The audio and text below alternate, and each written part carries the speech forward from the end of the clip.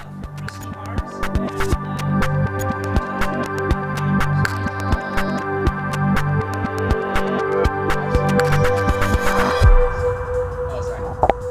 name is Mark. I'm the producer for Rusty Hearts, Perfect World Entertainment. I'm going to show you Rusty Hearts right now. Rusty Hearts is, at its core, it's a dungeon crawling hack and slash MMORPG. That means you can get in with a party of friends, party of up to 4 people, crawl through the dungeons, collect a bunch of loot, fight against some epic bosses, level up your characters, learn skills, all sorts of great stuff with a heavy emphasis on action. So there's no grind. You're never mindlessly grinding through the game. You're always on a quest, whether it's collection, story, anything like that. You're always doing something, leveling up your character. It's a great game, all about the action, and we'll jump right in and I'll show you some. All right, great. First thing I want to say is that even though Rusty Hearts is a PC game, it has been optimized for use with any PC gamepad. So we have an Xbox 360 controller here. If you have a Logitech controller, any controller you have, plug right in, you can use it. The default controls are with the keyboard. And with that, it's not your standard keyboard and mouse WASD setup. Definitely built for speed, built for action. So you actually control your character with the arrow keys, and all your attacks and your skills are done with the left hand because you have greater access to more keys with your left hand. So it's definitely built for that. If you're not comfortable with that, all the keys are fully mappable. There's 2 sets, so you can switch back and forth between 2 sets. You can set it up however you like. That's one of the things about customization in the game, which is actually my favorite element of the game, is the customization. So there's the keyboard gameplay customization and the characters too. This isn't your traditional MMORPG where you build a character and you kind of grow them from the ground up. You choose one. At launch we'll have 3 characters, and they all have their own backstory, their own kind of lore they follow, their own way they go through the game, their own skill sets. There's also not classes, but each of the characters brings something different to the table. For example, the girl right here, Angela, she's like an apprentice witch in the game. She's more of like a tank character. She's a little slower. She has a huge weapon that deals a ton of damage. She also has heal spells, and she's the only one that has any sort of ranged attacks. Another character named Tude, he's built for speed, right? Close quarters TQC combat. He has this big claw that he uses where he gets all his power from. So he doesn't do as much damage per her, but he does it much faster. Third character is sort of a combination between the 2 of them. So players are really open to try different play styles too, and they can choose any character they want. They're not tied to it. They can jump in and out between characters and different storylines. So they can do it however they want. So one more thing about customization, we have the character Angela right here. I want to show you a few different like visual customization options. We open up the inventory and the loadout screen. So you have all your equipment. All your equipment here is what goes to the attributes of your character, right? So some are better against like physical damage, holy damage, water, anything like that. Pretty basic gear stuff, and there's gear head to toe. But the costumes are different. They would change the visual look of your character, and they get pretty funky. We have a cool costume right here, but we have the insect set. So you just equip that, it turns Angela into this roach. So it's pretty sweet. Each character, each of the 3 characters has their own insect. There's also what I call like the seafood set. I don't think that's the official name for it, but that's what I call it. Where there's a shark, there's an octopus, and some other stuff. These are full body sets. They're also items, like individual items. So a hat, hair color, shirt, socks, even your underwear. You can customize all of that. As you're progressing through the game, you're constantly collecting new gear, new items, new costumes. So you're never going to be bored on what you're gonna see on your character. So let's get right into some action, which is the core of the game, right? This is the hub world, which we're in right here. This is where you're going to go. I'm going to change her out to the other one real quick so you get a better view. The hub world is where you get your quest, you complete your quest, talk to your NPCs, forge your items, progress the story, everything like that. But we want to go to a dungeon, which is where the action takes place. So you go into whichever world you're in, you go into the dungeon, according to your quest or whatever you want to do. You select your individual one, difficulty will go hard, and then just jump right in. I'm going to need 2 hands for this though. Okay. Alright. Good. Now I'm going to use the controller. It's a little more comfortable for me. Some people, especially the hardcore players, are going to love the keyboard. Totally up to you. It doesn't offer any competitive advantage either way. And we'll jump right in. So as soon as you start moving, you start getting attacked by these monsters. These are the skeleton soldiers. Each world has their own like unique set of monsters and of enemies. And as you can see, it's all about skills and it's all about combos. So, there we go.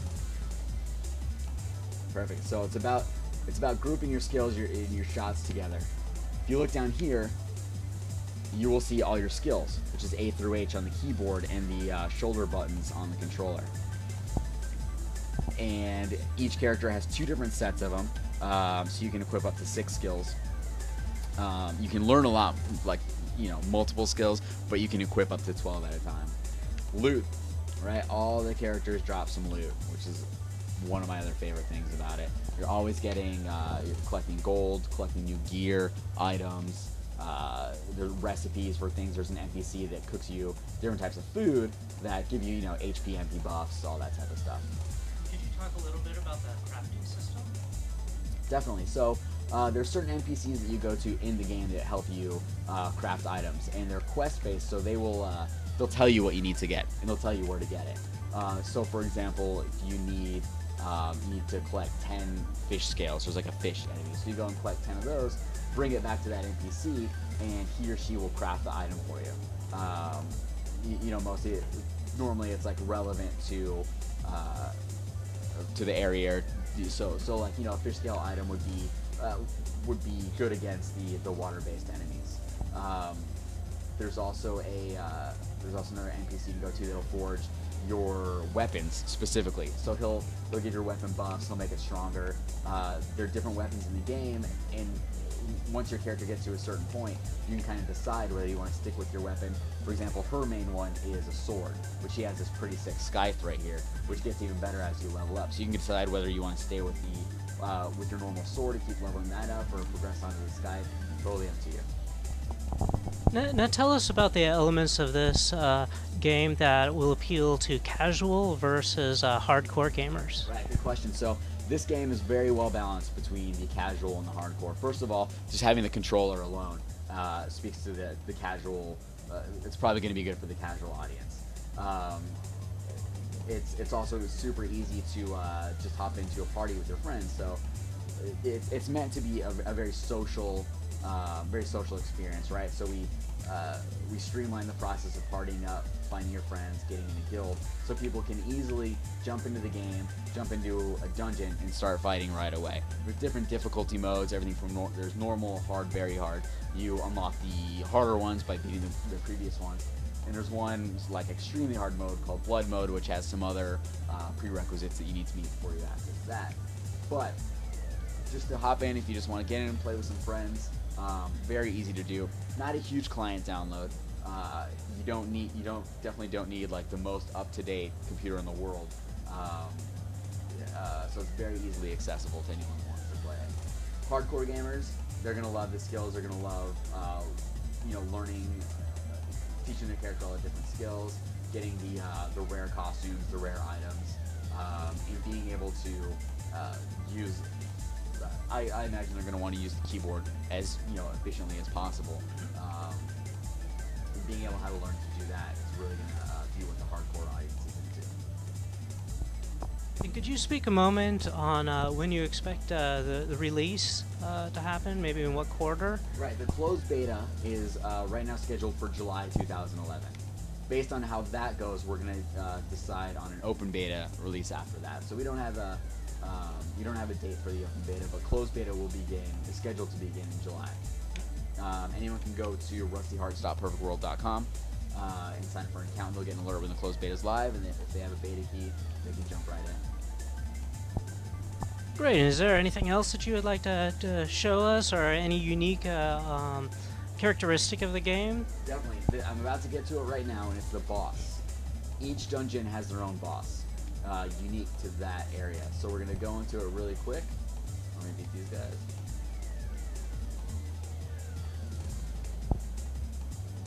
And this dungeon that we're in right now is pretty straightforward, just start to finish. As you progress through the game, there's going to be a lot more maze elements, a lot more puzzle elements to the dungeons.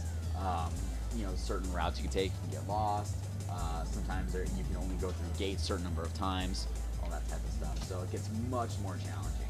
This is the boss for this dungeon right here, big guy, pretty strong. I think we can take care of them. They'll have their minions that you can fight. And of course the bosses, once you beat them, tons of EXP. I beat it pretty easily because it's a pretty cool character. But so if you can see up here, there's these loot cards.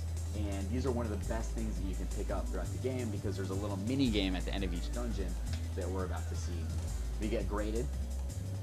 Your grade is based on your style points, which is how effectively you use your skills and how many combinations you racked up, and your hit count. So low hit count and high number of style points equals a good grade. So those loot cards that you find in the dungeon are right here. All of these give you something, a small amount of gold or something like that, but these loot cards give you some good gear. Bronze is good, silver is better, gold is best.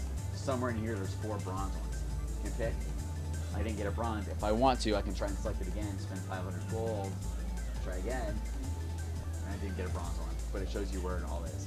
Great thing about that is that if you're in a party of, say, 2, 3, or 4 people, everybody sees the same deck. So everybody's trying to get the good one, and you can see what your friend flipped over, and if he got the good one, he gets it, and you don't. So it's pretty cool. At the end of each dungeon, go around, collect all the loot. You can hit the dungeon store. Anything that you maybe picked up that you want to sell off, you can just drag it right into the store, get some gold for it. You can repair all your gear, all that type of normal stuff. You can go, if you have quests to complete, you can go back to the town. You can explore the dungeon again if you have some unfinished business. And that's pretty much the main focus of Rusty Hearts. Well, thank you very much. I really appreciate your time, and looking forward to seeing this release and being a part of the beta. Very nice. I can't look forward to hearing it. Thank you so much.